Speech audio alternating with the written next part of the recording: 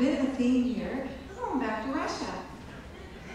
In 1958, Dmitri Shostakovich, he wrote a musical operetta called Cheremushky. And it was a very satirical look at the really very real chronic housing shortage in Russia and the appalling conditions of homes and where people were having to live. So he created this musical comedy around it. And so this little piece is from that comedy, and it's called Galop. And we kind of picture it's a gallop around all of those neighborhoods and all the distinctive, unique things that make each neighborhood its own special thing. So in this piece, it's in rondo form, which means there's an A theme. So that's our home village, and you'll hear that recur. But in between, so you'll hear the A theme, and then we're going to go to another neighborhood, and we're going to try and change the character and give that story of that neighborhood. Then we're going to come back home again to our home village, our home neighborhood, to the A theme, and then we're going to go to the C village, which is a totally different feel and style, and then come back home, and so you get the pattern. You're going to see what happens. So we've tried to pull up the character, and you know, you're going to, as I mentioned this morning, you're going to hear, you'll picture these Russian people in their local pub just laughing and yucking it up. That comes from the back row. No surprise. But, no surprise. The drinking part or the laughing part, not sure which.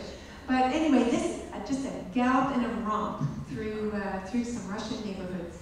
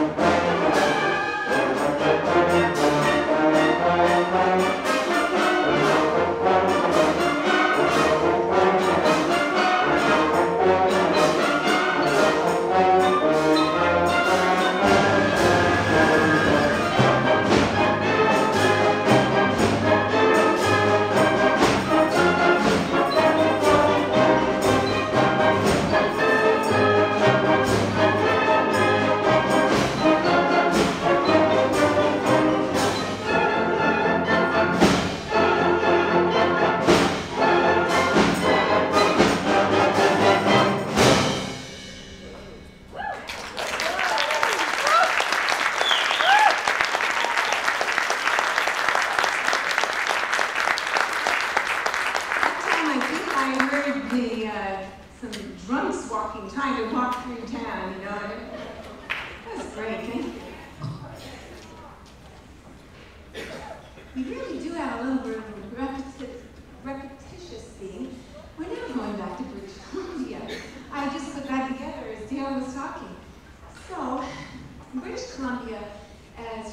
probably know, there are huge, huge trees.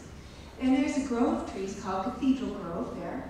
These trees, 250 feet high, 30 feet in circumference. They're huge.